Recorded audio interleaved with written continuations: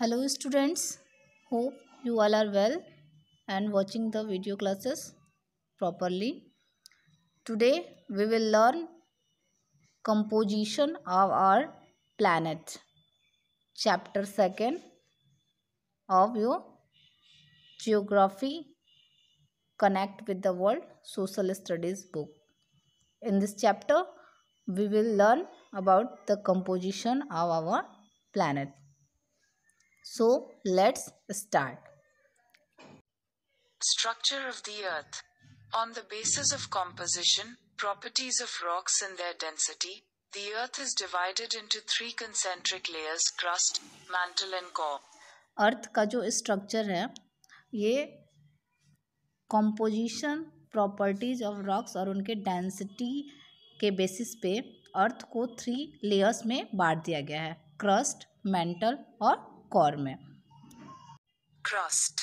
The crust or lithosphere is the solid outermost layer of the Earth, composed of rocks and minerals. Its average thickness varies between km to 50 kilometers. The two distinct layers which aid the crust comprises are the continental crust or seal and oceanic crust or seema. Crust की बात करें तो crust जो है वो lithosphere, crust या जो lithosphere है ये सॉलिड आउटर मोस्ट लेयर है अर्थ का। यह सबसे ऊपरी परत है, पृथ्वी का जो ठोस बाहरी परत है उसको हम क्रस्ट या लिथोस्फेयर के नाम से जानते हैं। Composed of rocks and minerals, जो चट्टानों और खनिजों से मिलकर बना हुआ है। इसका जो एवरेज थिकनेस है वो वेरीज है, मतलब अलग अलग है, भिन्न भिन्न तरह का। 8 किलोमीटर से लेकर ये 50 किलोमीटर के बीच में पाया जाता है। इसकी मोटाई, इसकी जो औसत मोटाई है वो 8 किलोमीटर से 50 किलोमीटर तक है। दो अलग अलग परतें, 2 लेयर हैं जिसमें क्रस्ट शामिल है, वो है ओशियनिक क्रस्ट और कॉन्टिनेंटल क्रस्ट। तो जो कॉन्टिनेंटल क्रस्ट है उसको हम सियाल और ओशियनिक क्रस्ट है उसको हम सीमा के नाम से जानते हैं। The continental crust RCR constitutes the uppermost layer of the Earth's crust. Its thickness is up to 50 kilometre. जो कॉन्टिनेंटल क्रस्ट है जिसको हम सियाल के नाम से जानते हैं, ये अपर मोस्ट लेयर है अर्थ के क्रस्ट का, ऊपरी लेयर है। इसका जो थिकनेस है ये 50 किलोमीटर तक है। It consists of lighter rocks rich in silica and aluminium. इसमें सिलिका और एल्युमिनियम से भरपूर हल्की चट्टानें होती हैं। This layer is not continuous and is mostly found in the continental areas above the lower crust. ये जो परत है वो continuous नहीं है और ये ज़्यादातर निचले क्षेत्रों में, जो ओशियनिक एरियाज़ हैं उसमें पाई जाती है, जो निचली जो क्रस्ट है, लोअर क्रस्ट है, उसके ऊपर होती है। अब फिगर 2.1 में देखेंगे, ये लिथोस्फेयर का दिखाया गया है। यहाँ पे upper mantle down to 670 kilometre आप देखेंगे। यहाँ पे प्लास्टिक एटमॉस्फेयर यहाँ पे 200 किलोमीटर तक है। इसके बाद है लिथोस्फेयर 100 किलोमीटर से, फिर आप कम देख सकते हो कॉन्टिनेंटल क्रस्ट आप देख सकते हो, सेडिमेंट्री डिपॉजिट जो हो रहा है वो देख सकते हो। इसके बाद आप ओशियनिक क्रस्ट यहाँ पे देख सकते हैं। नेक्स्ट पेज पे आप आएंगे। The lower crust or seema is a continuous layer forming an extremely thin ocean floor. जो लोअर क्रस्ट है या सीमा जो है ये कॉन्टिन्यूअस लेयर है और ये एक बहुत ही थीन ओशियन फ्लोर का बनाती है। It may range from a few metres to 10 kilometre in thickness. इसका जो मोटाई है कुछ मीटर से लेकर 10 किलोमीटर हो सकता है। The main minerals of this layer are silica and magnesium. और इसका जो मेन मिनरल्स इस लेयर में जो पाए जाते हैं वो पाए जाते हैं सिलिका एंड मैग्नीशियम। आगे हम पढ़ते हैं मेंटल के बारे में। Mental, the mental are the mesosphere is a term used for the second layer of the earth. Mental या मेसोस्फेयर जो है ये सेकेंड लेयर, अर्थ के सेकेंड लेयर के लिए ये टर्म यूज़ किया जाता है। It lies beneath the crust and x tends up to the core of the earth. यह जो है ये क्रस्ट के नीचे स्थित है और पृथ्वी के कोर तक फैला हुआ है। It's average thickness is 2900 kilometre. इसकी जो औसत मोटाई है वो 2900 किलोमीटर है। The mental is made of rocks which are far denser than those constituting the crust. Mental चट्टानों से बना होता है जो क्रस्ट बनाने वालों की तुलना में बहुत अधिक घना होता है। The mental consists of 3 layers depending on temperature and pressure condition. Mental जो है ये इसके अंतर्गत 3 लेयर आते हैं जो उसके टेम्परेचर और प्रेशर कंडीशन पे डिपेंड होते हैं।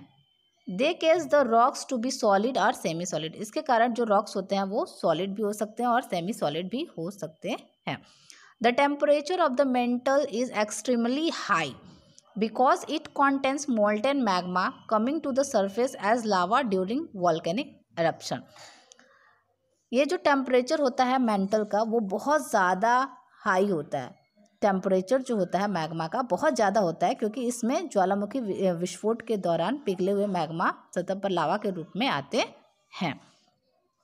Iron, magnesium and silicon are the major constituents of the mental. Mental iron, magnesium और सिलिकॉन मेंटल के प्रमुख कॉन्स्टिट्यूएंट्स हैं। The uppermost mantle of solid rock extends from the crust downwards to a depth of 75 kilometre to 100 kilometre.